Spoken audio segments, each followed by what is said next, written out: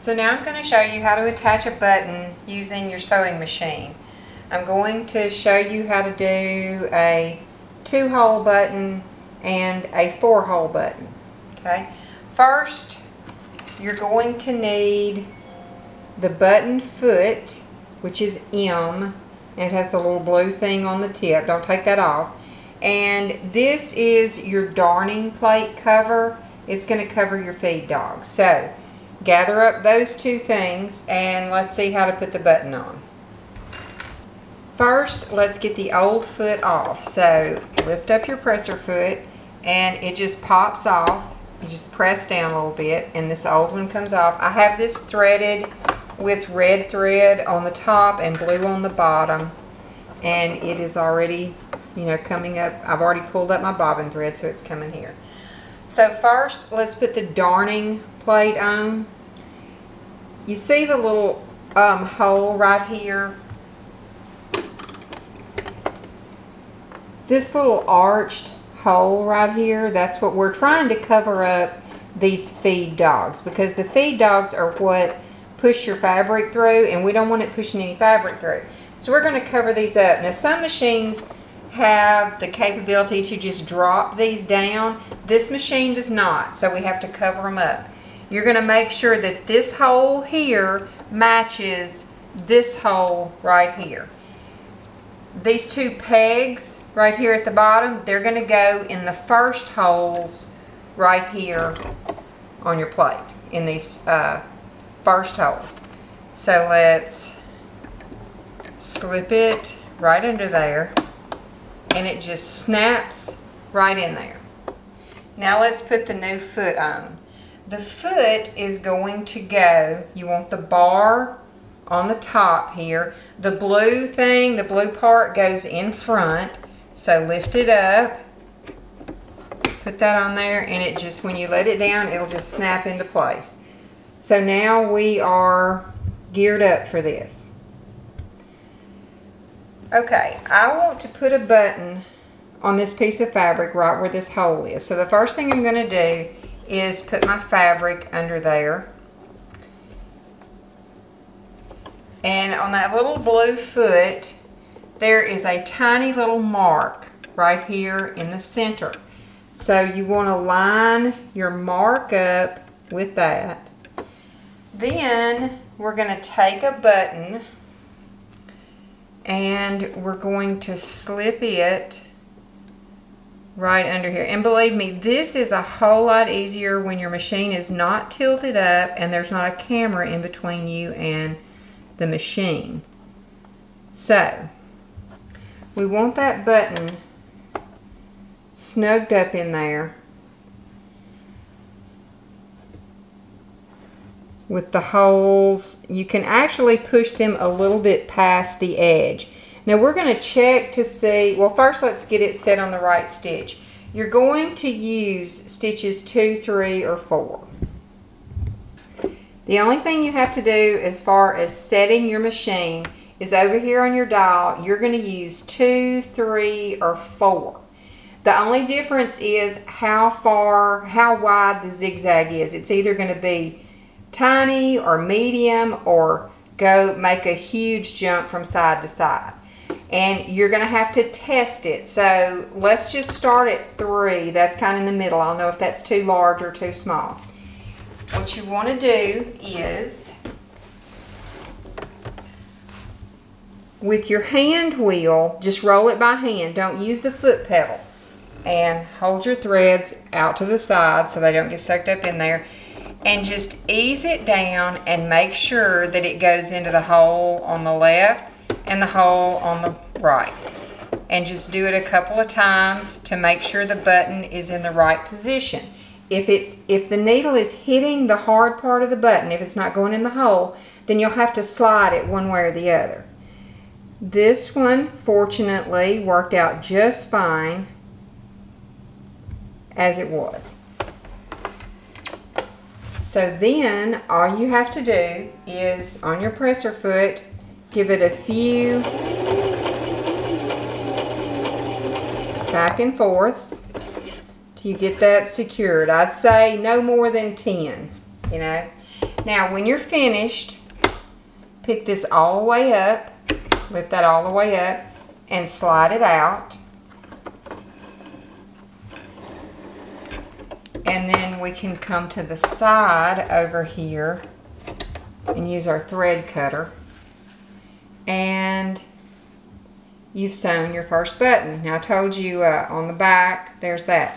Now to secure these threads, come around here to the back, give it a little tug, pull it just a little, and you'll be able to see a loop come up. You are pulling the top thread through to the bottom. Then, okay, when I pulled on this blue thread, which was my bobbin thread, the red thread came to the top. Now, this was the starter thread. The other thread, that was the one I started with, and you see if I pull it, nothing happens. So that's how you'll know that's not the one that's going to pull to the other side. And then you catch that loop, pull it all the way through. Now you can tie these in a knot and they will hold. This one that's left on the front, you can just snip it off. It's well secured on the back, so just snip it off closely. So that's your first button. Now let's see how to put a 4-hole button on. Now we're going to try a 4-hole button. Okay, I have my fabric and I have marked exactly where I want my button. So I'm going to slip it under my foot there with I'm going to try to. Alright, my hole is, now if your machine were flat, not tilted up like I have it, it's not going to slide out like that. Now my hole is right there, lined up with this little mark right in the center of my foot. That's where my hole is, right under there. Right under there. So now now when you do a 4-hole button, you're going to need to, if you're replacing a button, check the ones that are already on there, because there are several different ways to sew the button. Look at your garment. Does it have the threads going across from side to side, up and down from top to bottom, or is it going corner to corner, catty corner? So you want to match whatever's there. Otherwise, you can do it however you want to. Just be consistent. Now I'm going to do this one corner to corner, make the X in the center.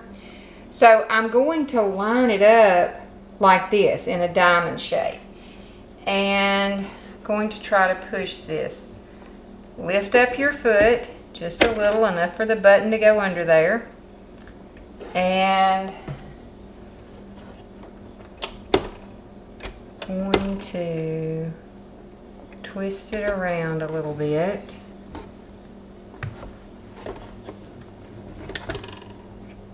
Okay, I have it secured under there with one hole way out front, and the two that I'm going to be going are right under the foot. And then I'm going to check my needle to see if it clears. It's hitting the right one just fine. It's hitting the center there. So that means that my stitch is not wide enough. So I'm going to stop where I am. I'm going to come over to my stitch selector wheel right over here, and since it's not wide enough, I'm going to go wider to the number 4. Let's see if that helps now. I'm going to test it again. Perfect. Alright, all I needed to do was widen my stitch a little bit.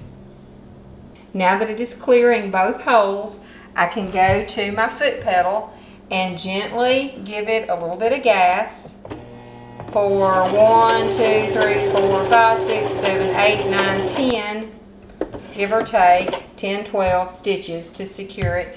Now I need to turn it so that the other 2 holes are sewn. And you don't want to stretch it out too much, because then you'll have a big loop in your thread. So I'm carefully going to lift up my foot, and without distorting it any more than necessary, I'm going to twist it so that now the other 2 holes are in position.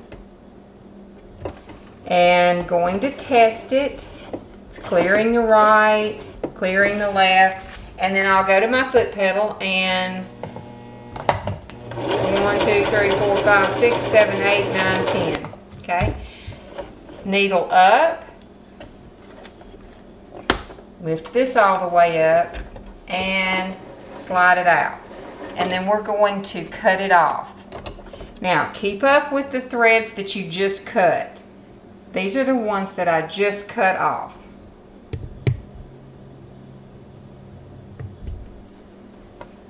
So turn it over. The one that you just cut off, that's the one you're going to be able to lift up, pull up on it, and it will bring a loop of thread from the front.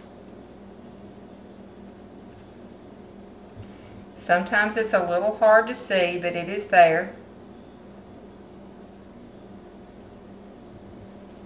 And then I can pull that one up.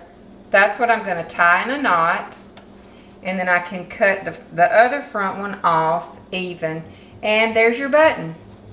Secure as can be. And if you want to, my mother used to put a little drop or a little dot of clear fingernail polish on the back. I don't bother with it, but you can do that to secure it even more. That is how you sew a button on using the Brother 3817.